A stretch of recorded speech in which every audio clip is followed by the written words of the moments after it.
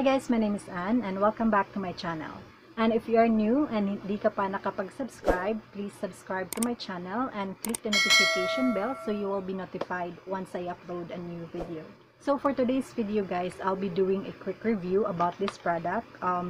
This is from SUNGLOW by Fred. This is the first collaboration of Miss MAE LAYUG and Miss REI GERMAR with Fresh Philippines. So, yung SUNGLOW na line nila is they have tinted sunscreen, tinted lip screen, and sun mist, and also the pressed powder. But unfortunately guys, nung nagpunta ako ng Watson like 2 weeks ago, wala pong available na sun mist at saka yung pressed powder. So, ito yung nabili ko. So, for the tinted sunscreen naman guys, they have 3 shades, which is fair, medium, and deep. So, ang binili ko is medium kasi morena po ako. And for the lip screen naman, they have 3 shades as well. They have Sangria, Sunkiss, and this one is Very Berry. I-share ko sa inyo guys kung maganda ba talaga yung product na to or medyo naha-hype lang kasi nire-review siya ng mga sikat na mga YouTuber. So, ang uunahin po natin is si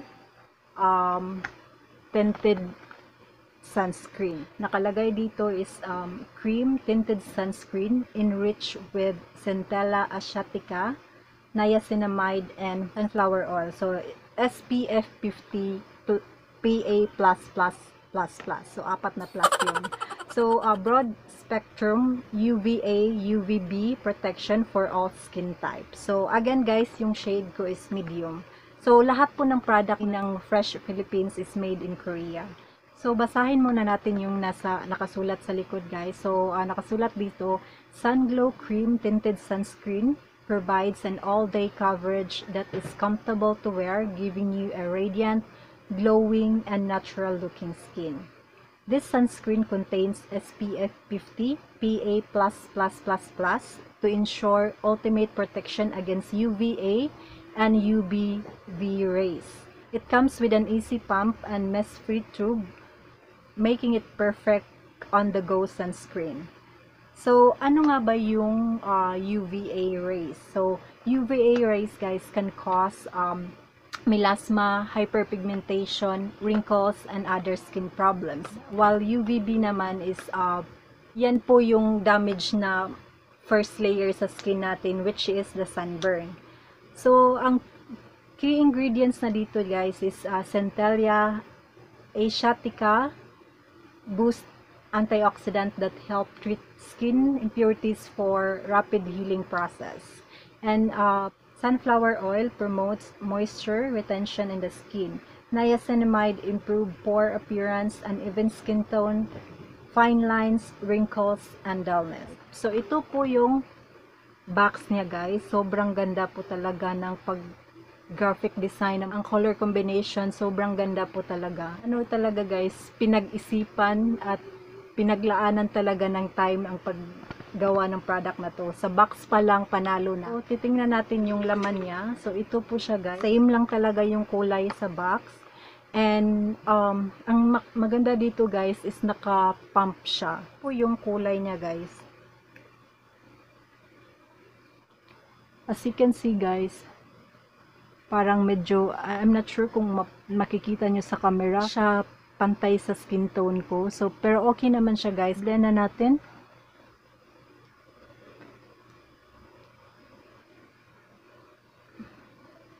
So, kuha na tayo ng product. So, wala po ako nilagay sa face ko. Sinadya ko talaga para mapakita ko sa inyo ang pag-apply ng product. So, as you can see po, sobrang dali lang niyang i-blend.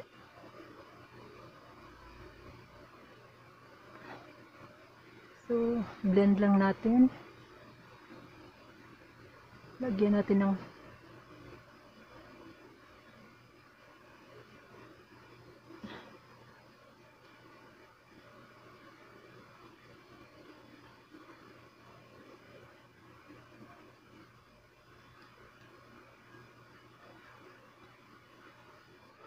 So, ito na po yun guys. As you can see po, sobrang Hindi po umitim yung mukha ko, di rin maputi. Sobrang sakto lang talaga sa akin yung medium, guys. Sa coverage naman, guys, is medium coverage lang po siya. And sobrang ganda ng effect sa skin, as in di siya dry. As you can see, naging dewy po yung mukha ko. May lagkit factor po siya, guys, but tolerable lang po yung pagkalagkit niya. And di po siya mabigat sa face. Yan po talaga yung importante, guys, kasi yung ibang product na pag in-apply mo, sobrang mafe-feel mo talaga na may nilalagay ka sa mukha mo. So for this one, guys, as in wala ka talagang, as in very lightweight lang talaga siya, and sobrang ganda ng product. So 429 pesos siya, guys, and this is 50 ml, and matagal na rin siguro tong maubos kasi nga kahit dalawang pump lang, naka-cover na po niya yung face ko. Very handy lang siya, so pwede niyo siyang madala kahit saan. And so, tapos na po tayo sa sunscreen. Guys, let's proceed to tinted lip screen. So, nabili ko siya again for 249, and nakalagay po dito is tinted lip screen enriched with sunflower oil, coconut oil, and peppermint extract. So, SPF 50 PA++++. Broad spectrum UVA UVB protection for all skin types. So I have here the shade of Berry Berry. So ito naman sa likod, guys, nakasulat lahat ng ingredients ng product. So nakasulat dito, basahin lang muna natin. So add shine.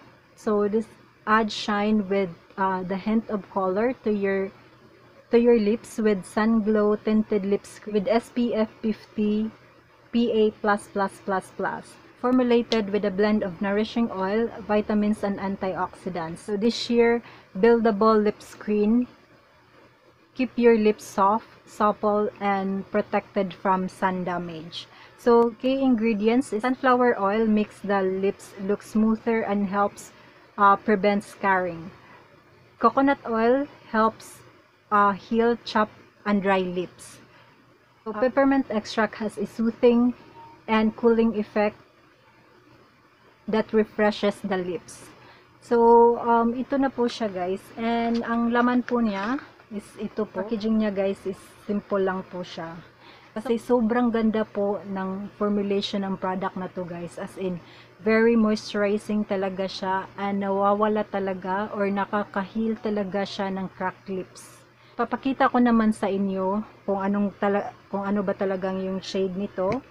So i-remove lang natin yung lipstick natin. Wala na po tayong lipstick. So isa-swatch na natin yung lip screen. So ito po yung shade niya, guys. Pink, may pagka-pink po siya. And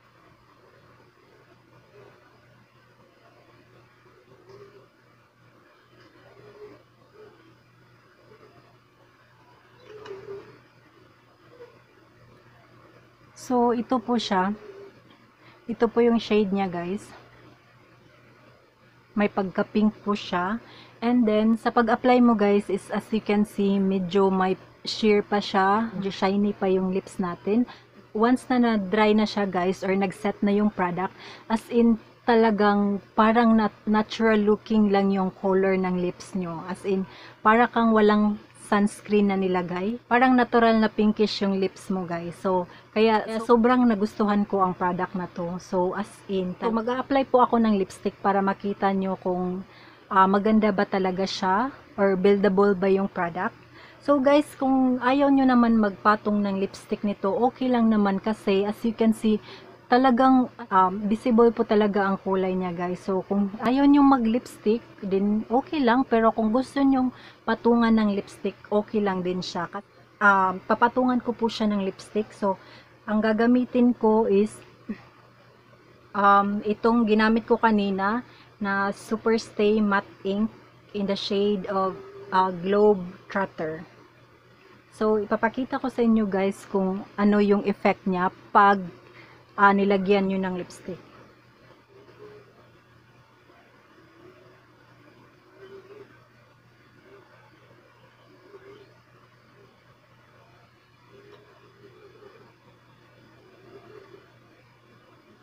So, ito na po siya guys. So, as you can see, buildable naman po siya. So, once na ma-apply nyo na ang lipstick guys, hintayin nyo munang matuyo talaga siya bago kayo mag-press ng lips.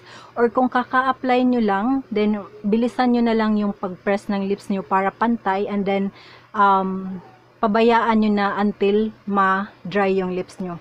As you can see po, ano na siya, pa-dry na po siya. Unti-unti na po siyang nagda-dry kasi nga I'm using matte lipstick. So I'm not sure kung creamy matte yung gagamitin ninyo guys. I'm not sure kung ano yung effect. Okay naman yung effect niya so far. Kung matte na lipstick yung ipapatong natin. So ito na po siya guys. Sobrang ganda po ng effect. So yeah, yan na po lahat guys. I hope nakatulong tong video sa inyo na pagpili ng product. So far naman guys, overall, sobrang as in sobrang ganda po ng product. At yeah, that would be all guys. Thank you so much. I hope nakatulong tong video sa inyo. Kung nakatulong to, please click like and subscribe na rin to my channel para updated kayo sa mga upcoming videos ko. Thank you so much for watching and I hope to see you on my next video. Bye!